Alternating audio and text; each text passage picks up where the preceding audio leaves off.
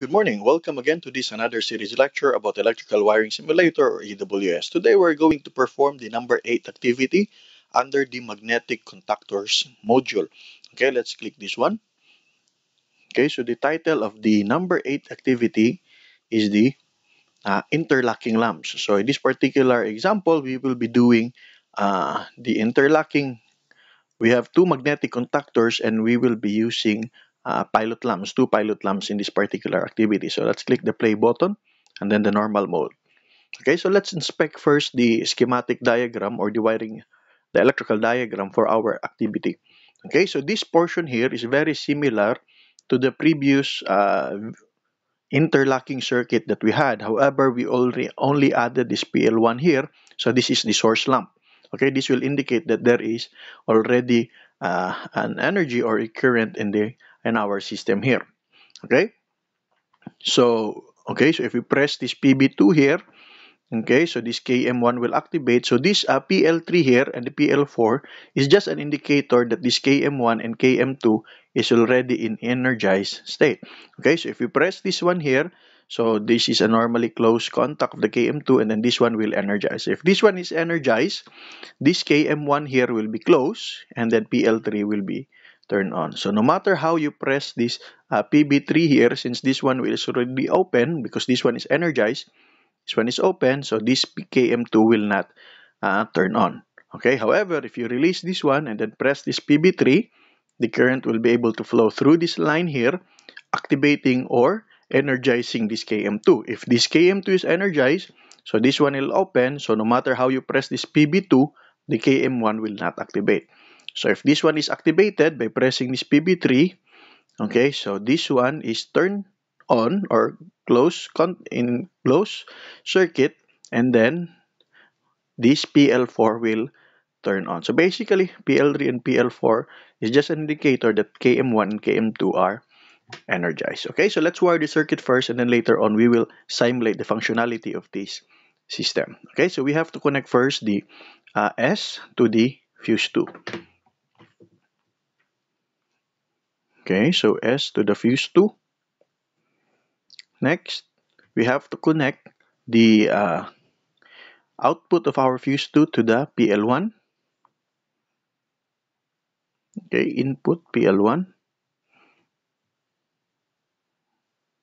Okay, and then the output of our PL1 go back to the input or output of the fuse 1. Undo.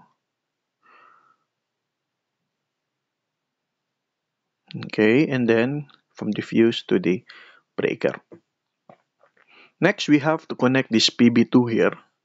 We have to connect this PB2 here, the input of the PB2 through the we can connect it to the input of the PL1, but I think it would be easier if we connect it to the output of our fuse 2. Output of our fuse 2. Okay, so which is this one here. Output of the fuse 2 connected to the input of the PB2. Okay, and then the output of the PB2 connected to the 21 of the KM2. The 21 is around here. Okay, connected to the output. And then the output of this 22 will be connected to the A1 of the KM1. Oops. The output of the 22 to the A1 of the KM1. Okay. And then we can connect the output of the KM1 or the A2 of the KM1. We can connect it to the fuse 1, or we can connect it to the output of the PL1. So I think it would be easier if we connect it to the output of the PL1. Okay, so next is we have to connect the PB3. So the PB3, the easiest way is to connect this one to the input of the PB2. Okay, connect it to the input of the PB2. And then the output of the PB3, the output should be connected to the input of this KM1, the 21 of the KM1. Okay, so the output be connected to the 21 of the KM1, which is this one here. Okay, and then the output of the KM2 with KM1, which is the 22, should be connected to the A1 of the KM2. So this one, this wire here. Okay. Oops, undo. Zoom in. So this one should be connected to the A1.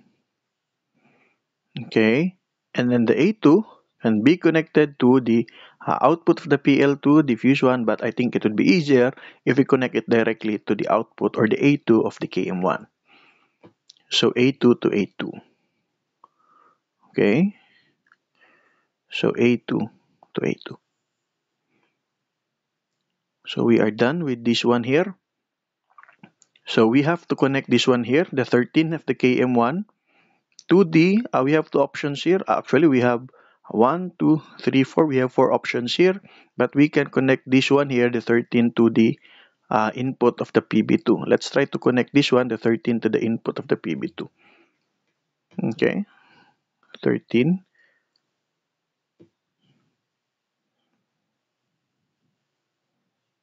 13, which is this one here. Okay, and then input of the PB2. Okay, so 13 to the input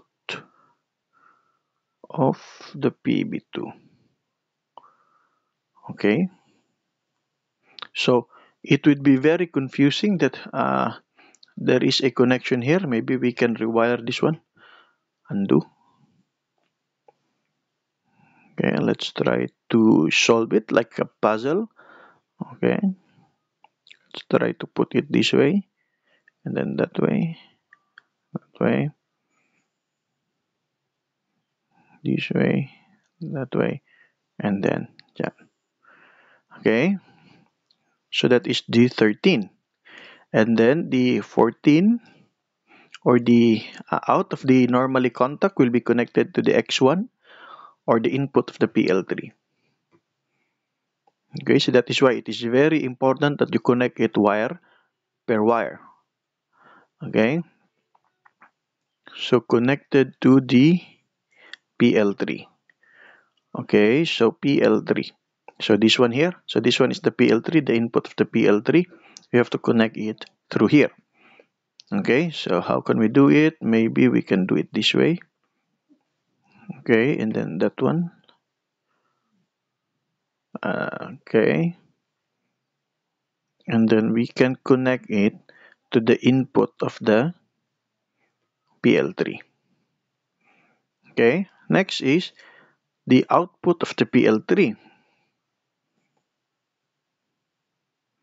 Okay, so the output of the PL3, we can connect it to A2 of the contactors. Okay, so I think it would be easier if we connect it to the A2 of the M2.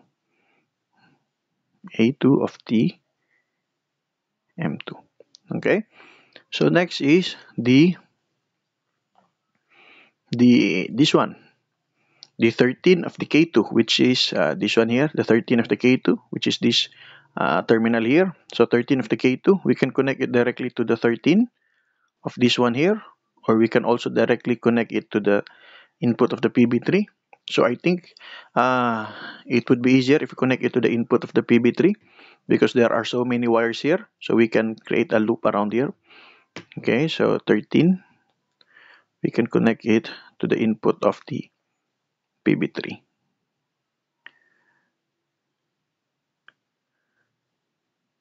Okay, and then the output, which is the 14, we can connect it to the input of the PL4. The 14, which is this one here, we can connect it to the output of, or to the input of the PL4. Okay,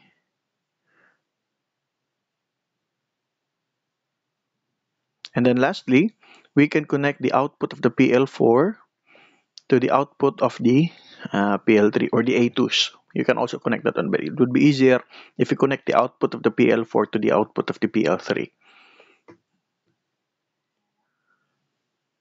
Okay, so let's connect this one here to the output of the PL3.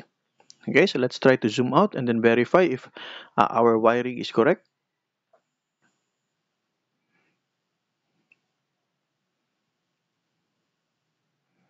Okay, zoom out. Zoom out, and then let's uh, move it so that we can access the push button when we simulate the circuit here. Okay, let's try to submit. So pass. So we have the 18 wires connected correctly. Okay, so let's now try to press this PB2 here. If you press this PB2, okay, and then release, the PL3 turn on and turn off. The PB3 hold, the PL4 turn on. Okay. However, if you press the PB2, we can assume that this one here is turned on. Okay, and then the PL3 will the pilot lamp 3 will be turned on. Let's click again. Okay, turn on. However, if you press this PB push button number 3, no matter how you press this push button number 3, the PL4 will not turn on because of the interlocking circuit. However, if you release this one, okay, and press this PB3, so you can now turn on or energize the contactor number 2 and then the pilot lamp number 4 to turn on. Okay, no matter how you press this PB2, okay, the PL3 will not turn on or the contactor number 1 will not energize because of the contactor circuit. Okay, so in the next lecture, we will be implementing the relays, and then next lectures, we will be doing the motor control circuits. Okay, so see you in the next lectures.